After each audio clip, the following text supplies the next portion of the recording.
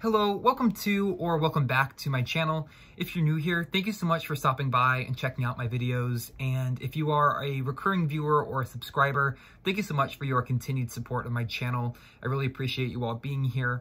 Today, as of filming, it is Sunday, April 16th. So it is time for a weekend reading update. So I thought I would go over a couple of the books that I'm currently reading and then what my reading plans are moving into next week.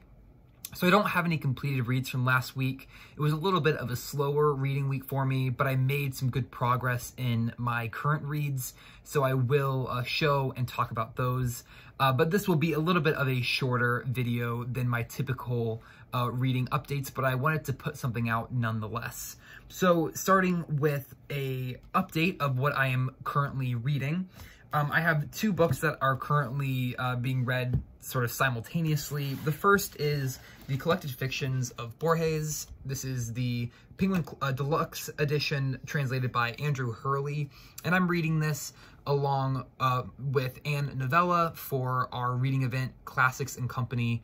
If you're not familiar with Classics and Company, it is a year-long reading event hosted by Anne Novella and myself for the entire year of 2023, reading 8 different works of classic literature, and this is the pick for April through the middle of May.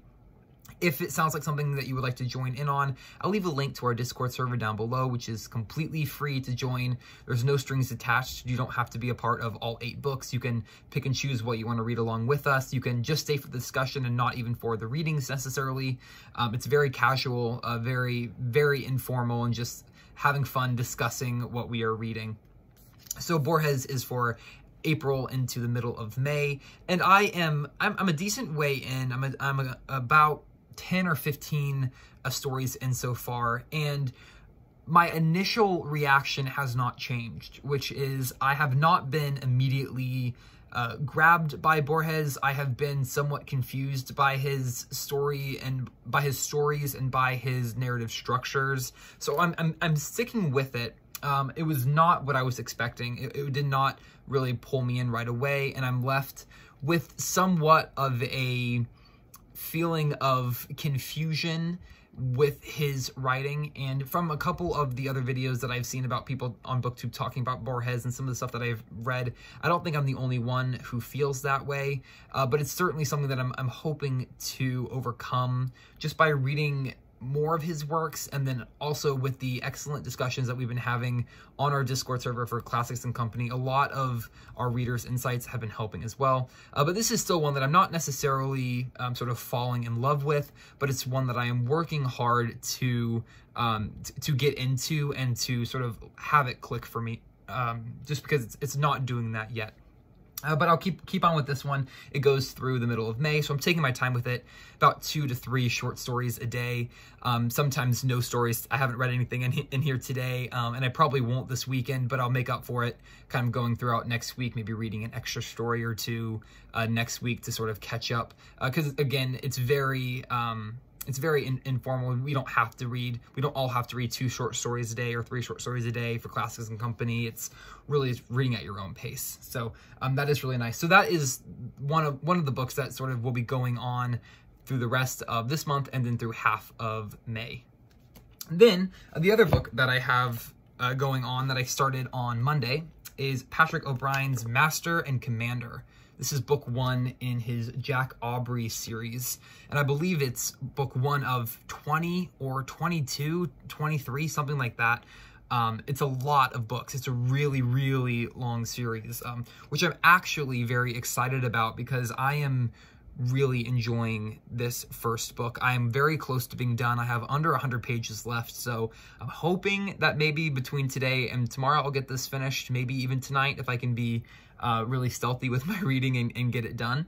But I'm also not trying to rush it because I'm really enjoying the story, and so I'm not rushing the finish on this one because I do want to savor it and make it last. This is really one of the first sort of dedicated naval books that I have read. I have read Jack London's Beowulf, which is sort of nautical, not to the extent that Master and Commander is, and of course Moby Dick is very much maritime, but it's whaling. Whereas this is about a British naval vessel during the Napoleonic Wars. So a totally different setting from anything that I have read, any fictionalized accounts of. I've read very little even sort of historically about this period, about sort of the naval aspect of the Napoleonic Wars. So this has been really, really interesting, very enthralling. The writing is very...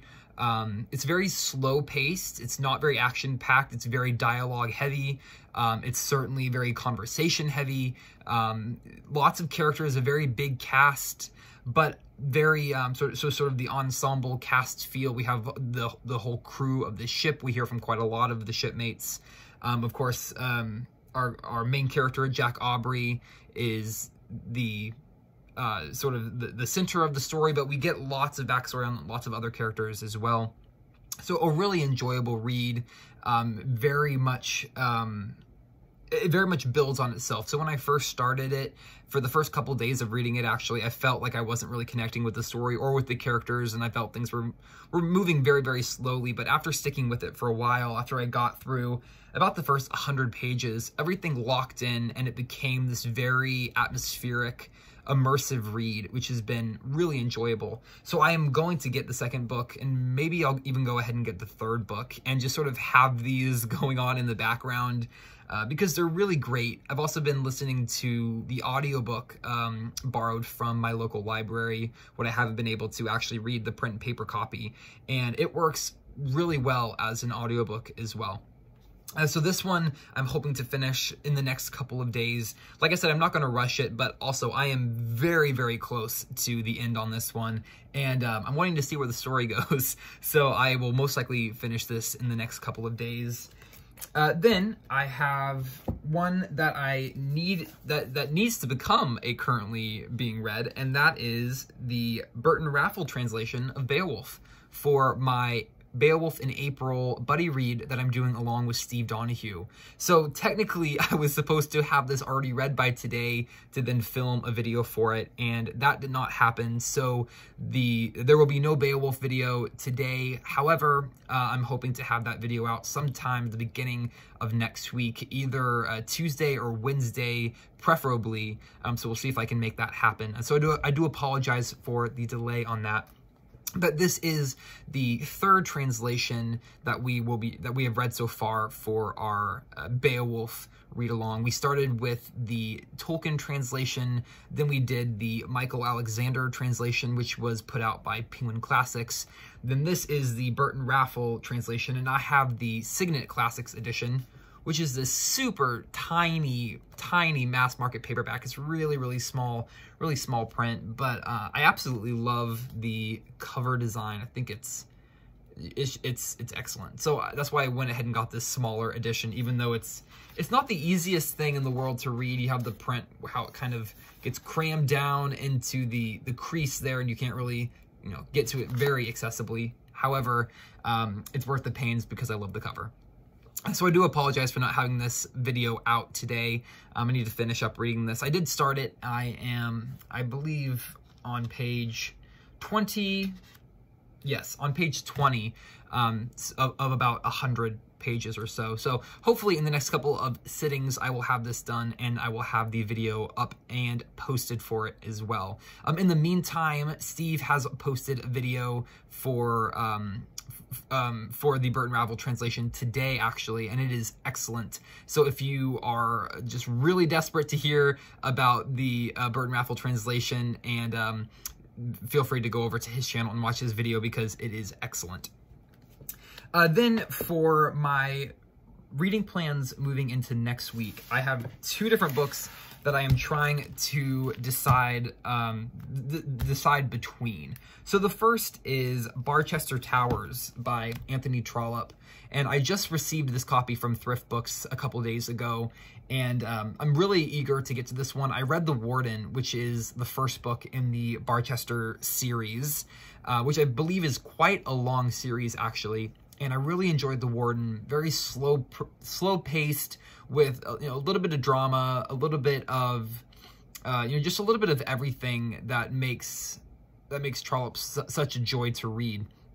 I really enjoyed the character-driven nature of the story, very sort of slow-moving plot points, but never becoming boring, which I think is a really, for me, I really enjoy sort of immersing myself in a book with the characters and for the characters, and then the plot sort of doesn't need to be super strong if I enjoy the characters and if I enjoy their dialogue and their conversations. And in The Warden, that was exactly the case. The plot's not flashy, it's not incredibly action-packed or active, but it sort of pulls you in, and you become a member of the community, and it's a really just very enjoyable, atmospheric read. And so I'm hoping that Barchester Towers will provide the same feeling.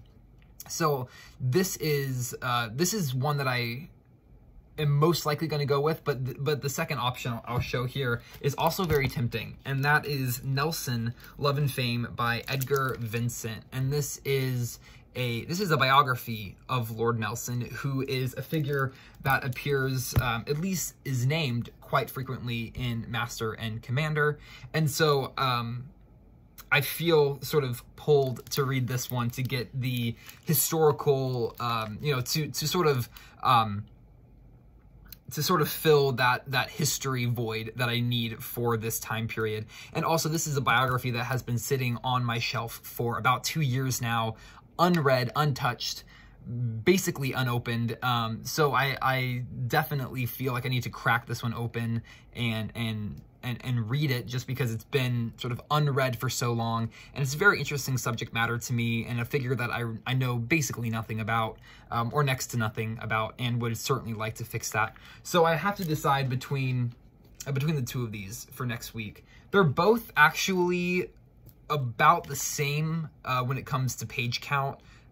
The books are just a little bit thicker because the print in the Nelson biography is larger, and there's also quite a large note section in here as well, which is sort of the trick with biographies. They often look quite bigger than they actually are once you remove the notes in the bibliography sections. The actual biography portion is never actually as big as the book itself is, whereas Barchester Towers here, this whole book is the novel. There's no notes.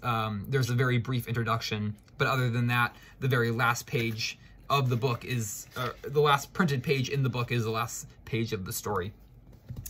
So I have to decide between the two of those, and whichever one I do end up deciding, I will then talk about next week in my reading update. But that is all I have for today. Thank you so much for watching. I hope you enjoyed. Feel free to leave a comment down below if you would like, and I will see you in the next video. Bye for now, and happy reading.